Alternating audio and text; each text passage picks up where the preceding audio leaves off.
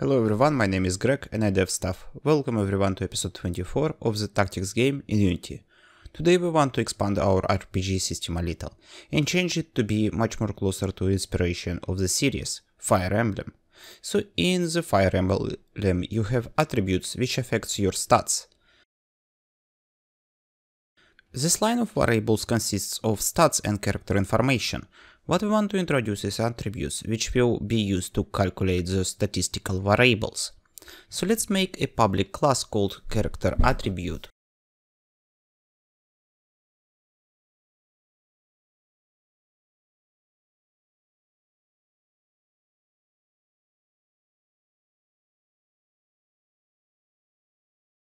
Inside this character attributes we will define 6 attributes our game will have.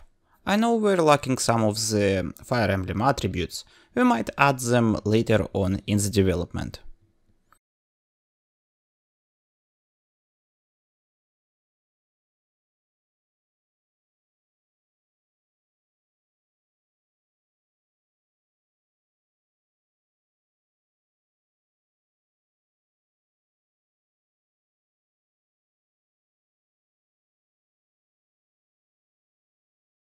Let's make an empty constructor, because we don't need to initiate anything in this class.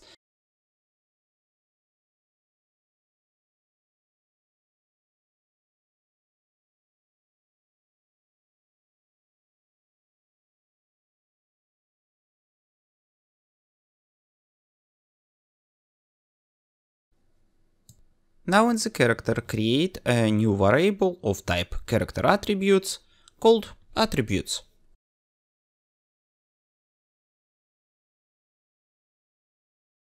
Then create method called init, which will be responsible for initializing the character class.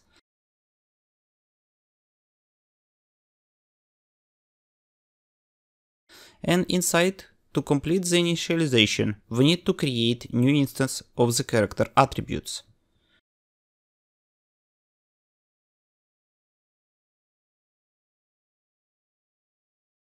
Call init on start.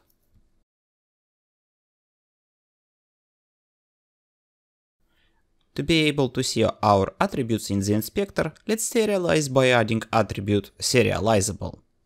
Yeah, that's confusing. Attribute. C# attribute which affects the class below him is inside those square brackets. It applies some kind of effect to the class below him.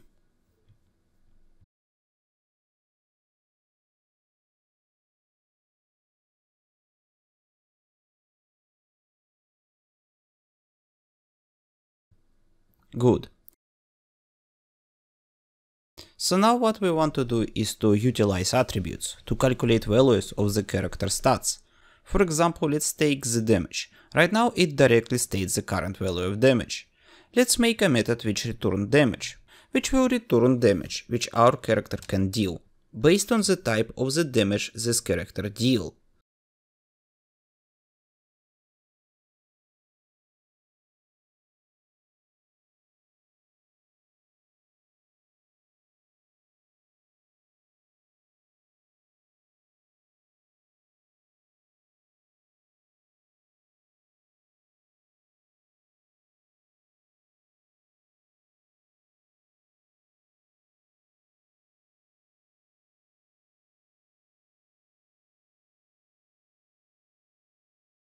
We can get the attribute responsible for damage calculation.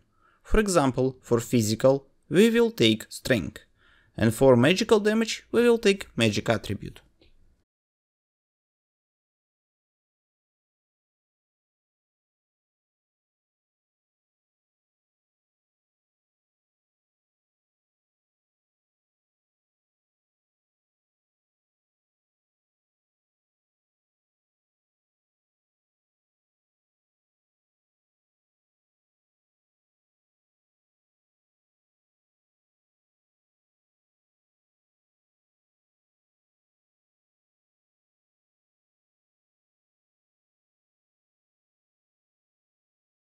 So now if we select our character and set the strength for physical attack to be 100 and magic for magical attack to be 100, we will do exactly 100 damage by boss character.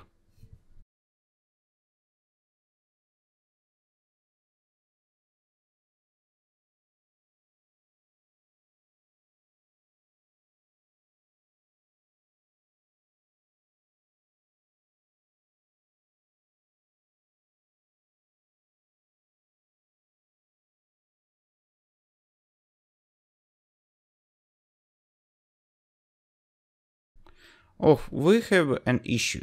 Is that on the start we are reinitializing the class, which nullify our attributes which we set in the inspector. So let's initialize the class only if our attributes are null, meaning that there is no setting set in the inspector. We will do init on start if the character attributes are null.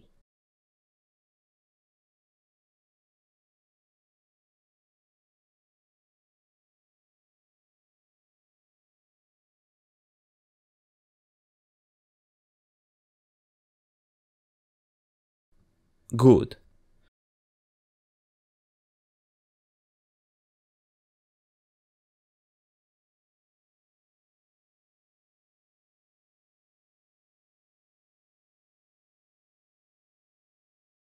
But our character are still using flat armor value as their defensive stat.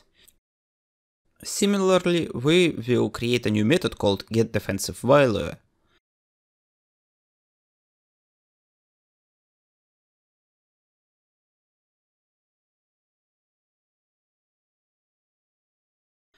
We need to pass the damage type so we can identify what kind of damage our character is receiving and calculate total defense of the character based on it. What we are doing right now is we are isolating the calculation of the values into the area, which you can easily find. If later on you need to change calculation of, let's say, how defensive armor works, you have exactly one place to look for it.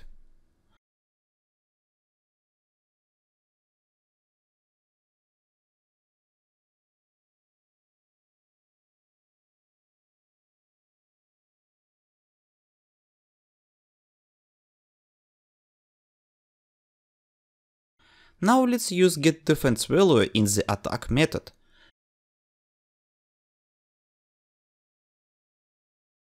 We actually can get rid of the switch statement. So we want to get the defense value from the target, based on the type of the damage the character which attacks this target is using.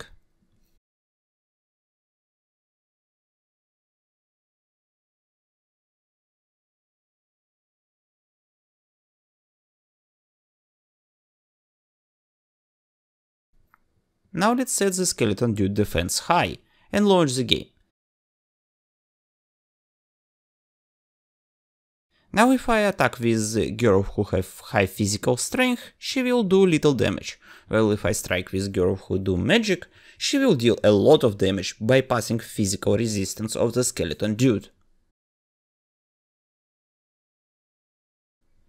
This episode is brought to you by generous support of people on Patreon and members on YouTube. If you want to join them, link to my Patreon in the description, and join button available right now on YouTube.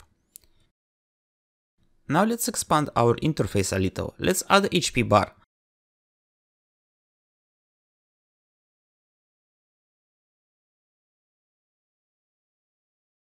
This is not going to be a very pretty UI additions, but for now it will just serve the purpose. We will be expanding on UI later on.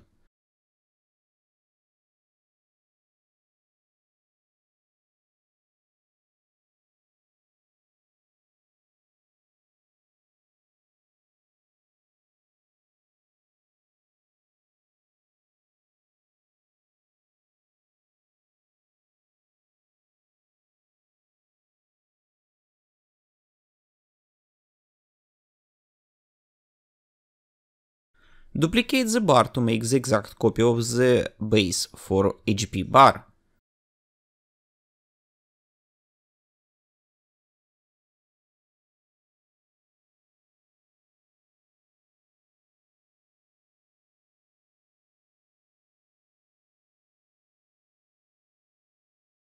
Recolor it.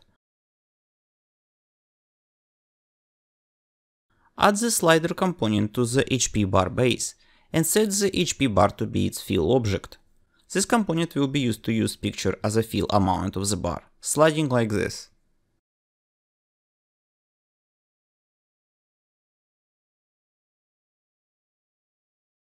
Now inside the status panel script we want to make HP bar show HP.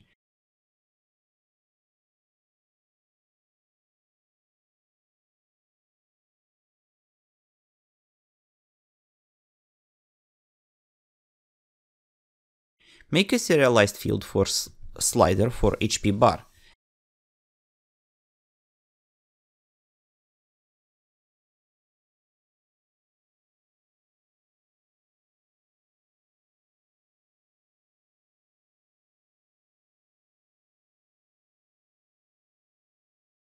And in the update status, set max value of that slider and current value to be player HP.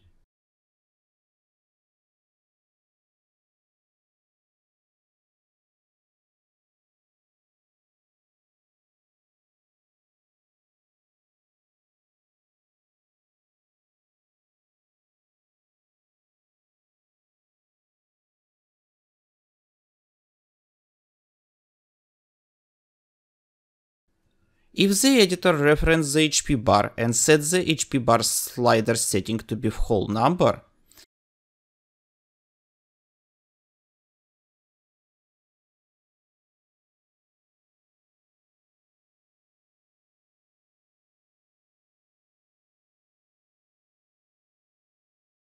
let's test this.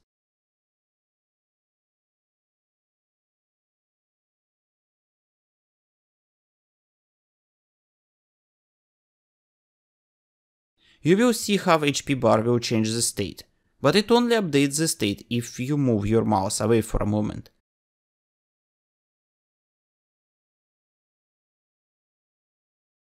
For now, call update status in the update. This is not very optimal, but we will deal with this optimization later on in the tutorial. Good, as you can see, it works, but the color is a little too bright. Let's make it darker.